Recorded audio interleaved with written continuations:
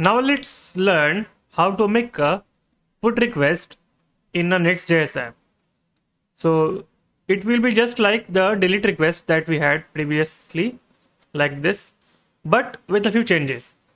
So the first change we have to do is this. Let me add my name called Nishant and the age 26.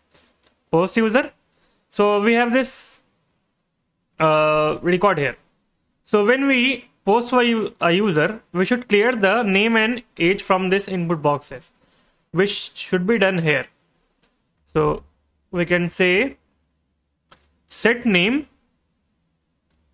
to empty string and set age to, let me see the, yes, it's 0, or let's say null. Yes.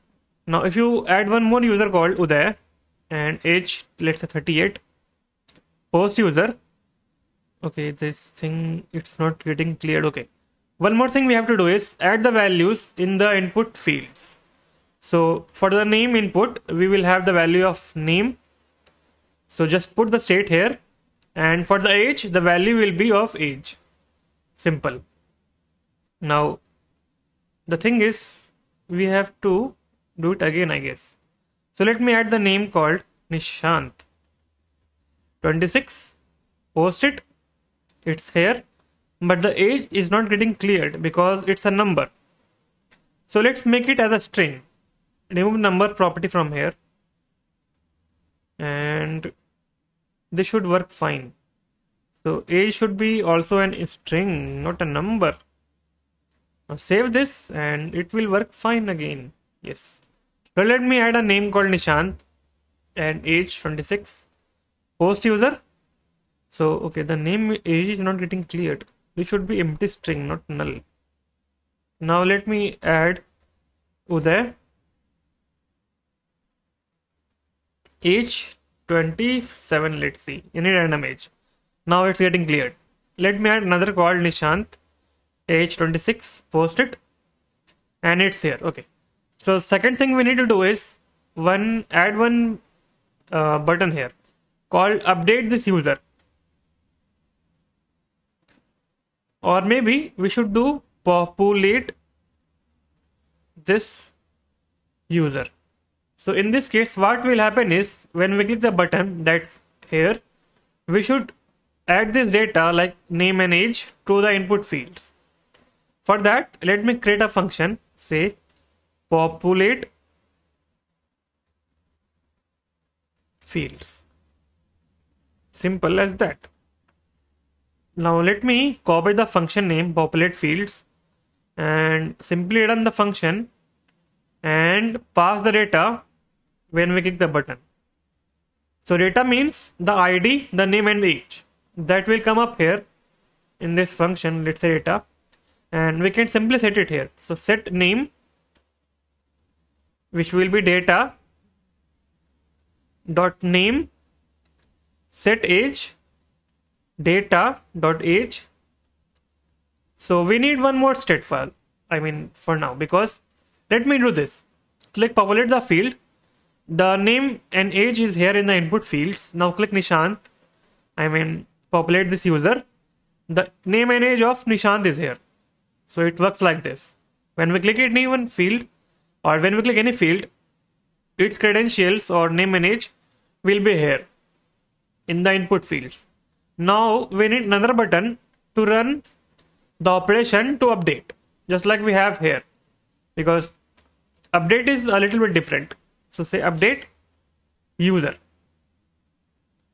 So save this and we have a button here, and when we click the button, the data here will be updated when we update the data here. So let me create a function here which will be known as const update field or update user. Fine. Now we will just use the same logic for delete.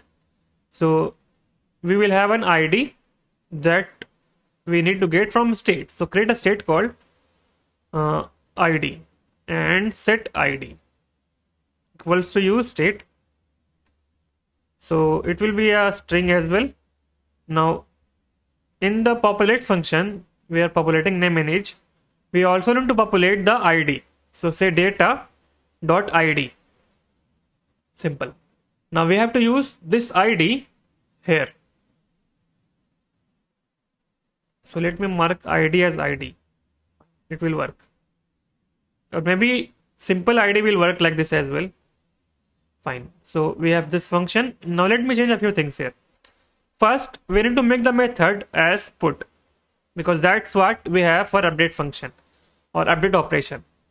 Now we just need to send not just the ID but the name and age as well. So just like we have here, just copy the fields and paste it here. So we will have the ID, the unique ID for each user, the name and the age. Now save the function, save the file and hook the function to this button, update user. So when we click this, all these things will run and this will update our user. Okay, these things, not that. Simple.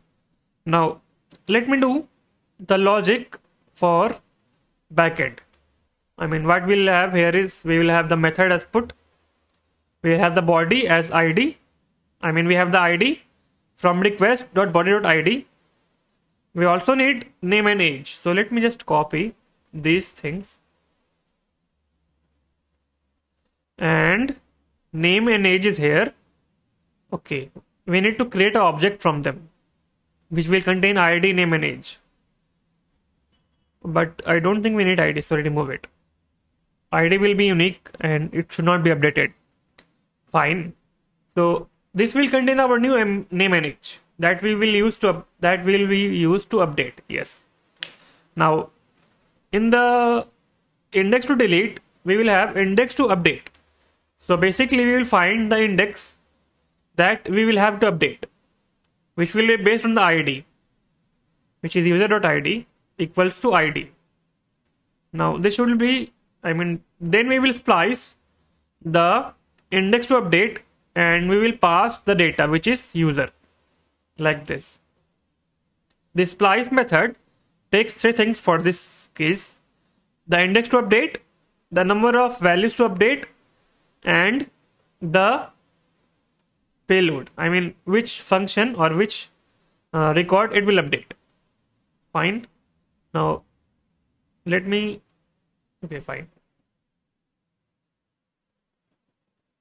I had a sneeze coming, but it's gone now.